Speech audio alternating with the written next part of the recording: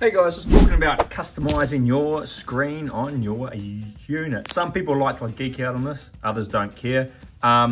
We try to make it, our UI probably suit the average person from the start.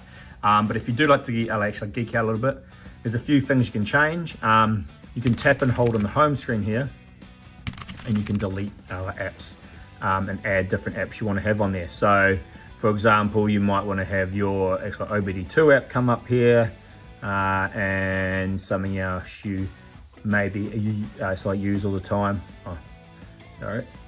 The high definition app. So you can change all these apps. So obviously you have your three big ones down here, which will be your the main ones you use, and then you have your other 6 up here, which will be your secondary ones. So you can actually change that. This widget here, you can come into settings, car infotainment, navigation, and you can change this. Now, not all things are going to work, or some things might work a bit different.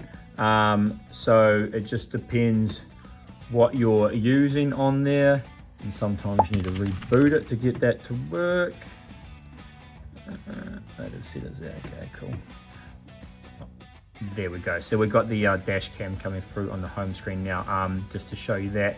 Again, the home screen's main use is to, you can use your steering wheel controls. We do have Vhedia mode, so you can actually set one to come back to the home screen, and then you can quickly press where you want to go to next. So you could go, oh, I want to go back home, and I want to go to my, I don't know, my trans temp, or my tire pressure, or my dash camera. And then I want to go back to my CarPlay or Android Auto, because Android Auto and CarPlay is probably where you're going to live 90% of the time. So that's basically that and that. And then the only other thing you can really do that customizes a bit in the home screen is you can come into, sorry, not into there, into display, and you can change the theme style.